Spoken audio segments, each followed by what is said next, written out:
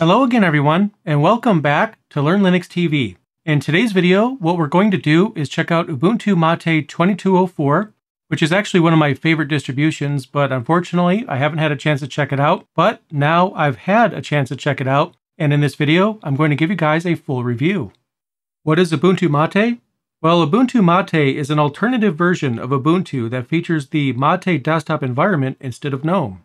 In addition, it's also the absolute best choice when it comes to recapturing that classic Ubuntu look and feel, because this distro comes closer than any other I've ever used. And best of all, it's lighter in resource usage than some of the bigger distributions out there.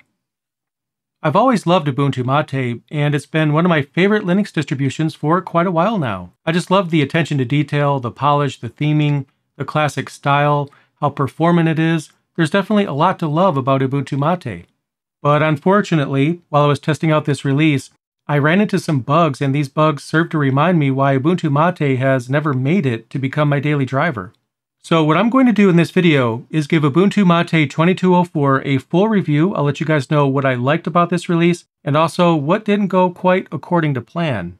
But before I get into that, I need to take a moment to mention the sponsor for today's video, Linode. Linode is a Linux-focused cloud server provider, and using their platform, you can spin up your very own Linux server in minutes. And if you are a fan of the MATE desktop, you can actually install that on a Linode instance and then set up your very own remote desktop in the cloud. And considering that MATE was actually engineered to work really well in remote desktop situations, that's actually a great fit. But even if you're not wanting to launch a cloud desktop, there's countless other things that you can build on Linode's platform. You can host your own website, manage your domains, spin up a Kubernetes cluster, utilize object storage, or whatever else you could think of. If you don't already have an account on Linode's platform, then what are you waiting for? The URL on the screen right now will give you $100 in free credit towards your new account, and by doing so, you're actually supporting this channel, which I would really appreciate. Linode's platform is super fast, complete with NVMe storage, and the billing is simple and straightforward. You're going to love it. I really appreciate Linode sponsoring this video, as they've done for many others on this channel. They're an awesome platform, definitely check them out. Anyway, with that out of the way, let's go ahead and check out Ubuntu MATE 2204. I'm going to give you a full review, like I mentioned, complete with what I liked about this release, what didn't work out so well. Let's go ahead and check out my experience with this distro.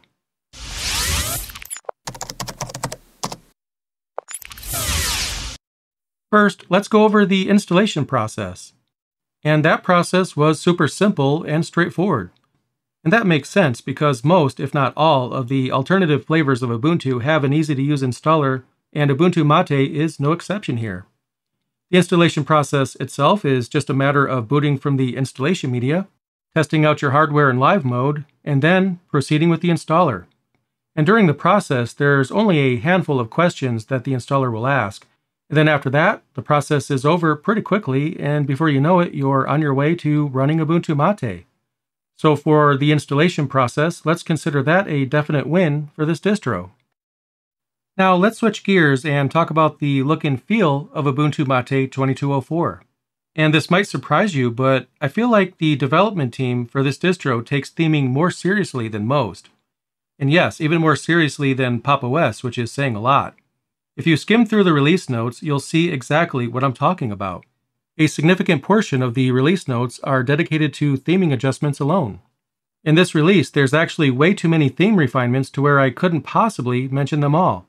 Standouts include a full sync with Ubuntu's Yaru theme, some additional Ubuntu MATE specific theme changes added into the mix, and they've even redesigned the panel icons, and they look great.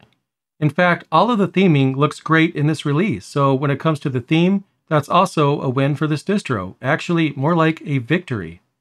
There's even AI-designed wallpapers available too. I didn't even know that was a thing until literally just now. The look and feel of this distribution overall is just fantastic. The default layout is so close to the classic Ubuntu style that this distro may as well be a spiritual successor to it. And actually, that's exactly what Ubuntu MATE is. A spiritual successor to classic Ubuntu in every sense of the word.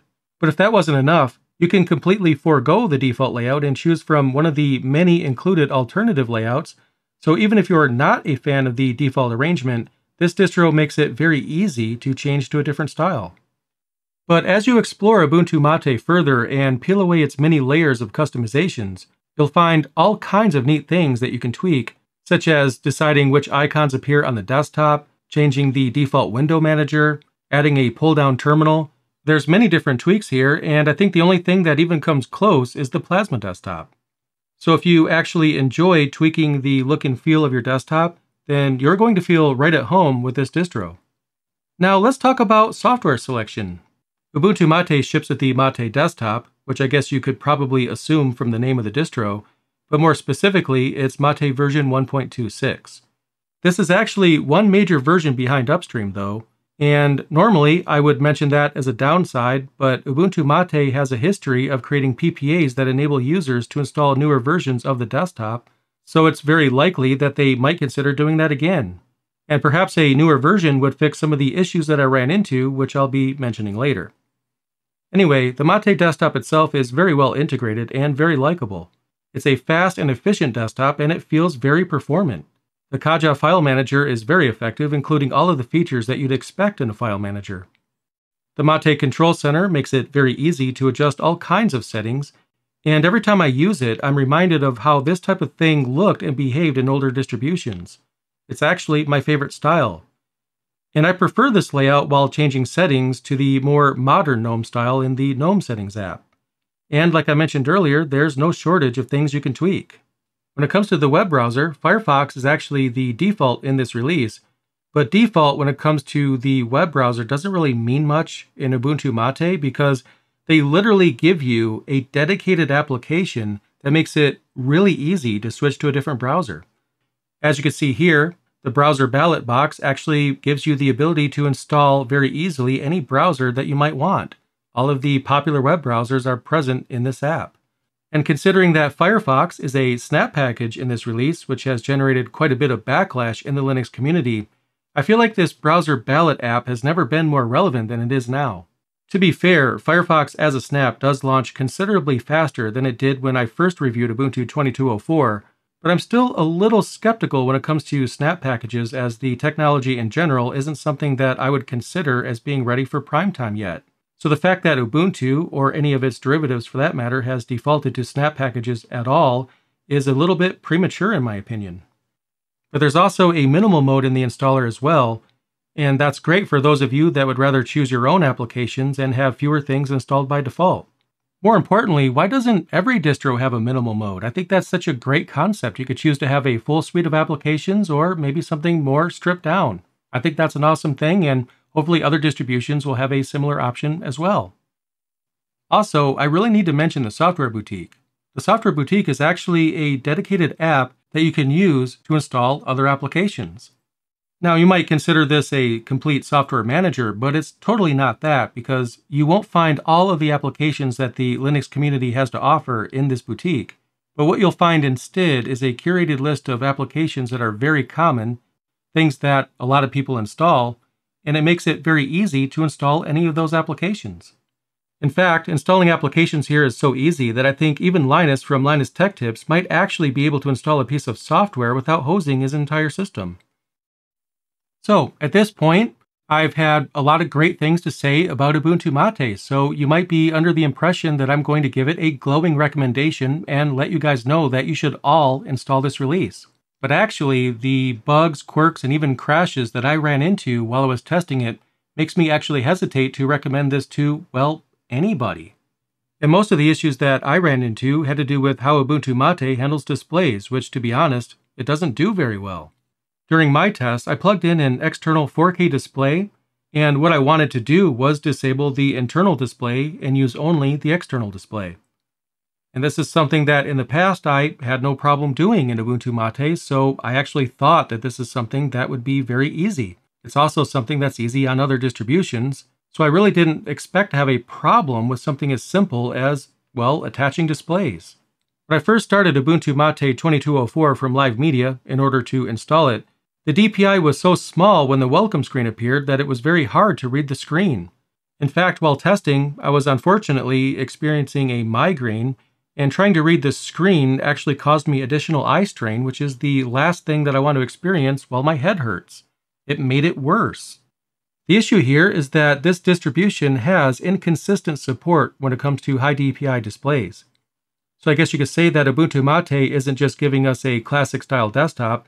This distro actually contains old school problems as well, problems that have been, well, figured out for quite a while now.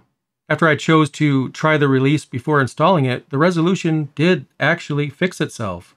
But my issues when it comes to display management didn't end there, it only got worse.